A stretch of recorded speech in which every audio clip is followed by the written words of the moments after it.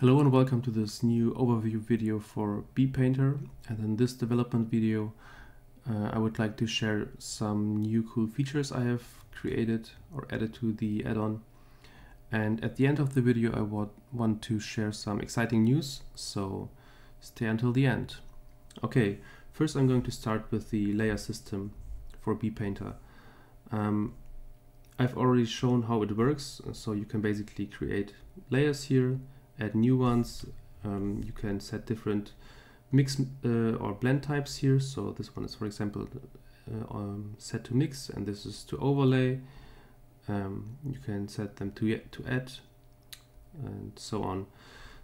A new thing I've added is that you now can use adjustment layers. So currently these are all normal paint layers. You can create a new paint layer and paint on it, but now you also have the possibility to create adjustment layers. Adjustment layers are not layers you can paint on, but you can modify the complete layer stack. So let's say I have this RGB curves adjustment layer, and what this can do is if I press on the curve here, I have access to the RGB curves. So this will give me a very fast access to the colors and let me manipulate the colors here very fast. So the cool thing is this will work on the complete stack. So if I move it up, you see it won't affect everything that is beneath, but only what is above it. So and this is also very cool non-destructive workflow. So yeah, another adjustment layer is the hue saturation value. So that way you can quickly change colors here and set the hue, saturation and value. And if you want to create a new adjustment layer, just press here adjustment layer and, for example, invert, and this will create an invert adjustment layer. You can hide it, you can set the opacity if you like. So this works very fast in a non-destructive workflow. You can also merge layers now. So let's say you create a new layer, a new paint layer, and you paint something on it.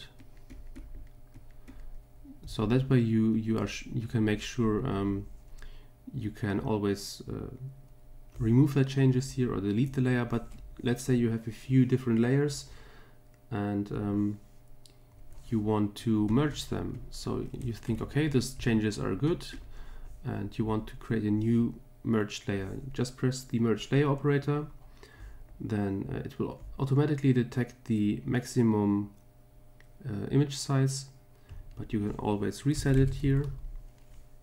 Select your layer you want to merge, and then just press the OK button. And that way you see that it merges the layer into one layer here, and you can rename it to whatever you want by pressing Ctrl and click here. Okay, so this is for the layer management here, and everything I show you now is done in cycles. So also the adjustment layers, this will only work for cycles, because in the background it uses the cycles node system, which is very powerful and which lets you use all those features. The adjustment layers won't work for the Blender internal renderer, but everything else should work. What will be next on my to-do list is creating groups for layers. So let's say I want to group layers into one group, and I want also add the functionality to use masks. So let's say you have this hue saturation here, and you will want it to affect only a certain part of the character. Then you will be able to create a mask and paint where you want the changes to appear. But this is not done yet, and hopefully it will work as I want it to work, but this will come in the future. Okay, let's say you have your character and it's a little bit more complex. You have more channels than one, and you want to paint on a certain channel here. Let's say we go to the unordered images and create a new one. So, and you want to go back to your diffuse channel. You can search it in the drop-down list here, or you can just select the node here and say paint node, and it will automatically set everything here, and you can directly paint in the channel here. If you want to switch back to this image here, just select the node and set paint node, and it will work. So if you have a few more, here it will also automatically pick the right texture. So just say paint, and it will set it here. Let's say you want to mix those two into with a certain stencil texture. Just select both nodes here and press the create stencil layer operator, and this will create a mix node and create a new image texture input, which will then also display here, and this will set the mix values here. So this is a very fast access for it. Okay, I think that's it for the layer system. Next, I'm going to show you some cool things for the brushes. So let's say you have your brushes here and your list will be a little bit longer. It can be hard to find a certain brush. For that, I have created this search box here. So I can type in eraser and it will immediately search for eraser, and if it finds it, it will select it. So let's say default, it will select the default brush or particle. So that way you can very quickly access your brush. Something else, let's say you are painting with your brush. Let's create a new layer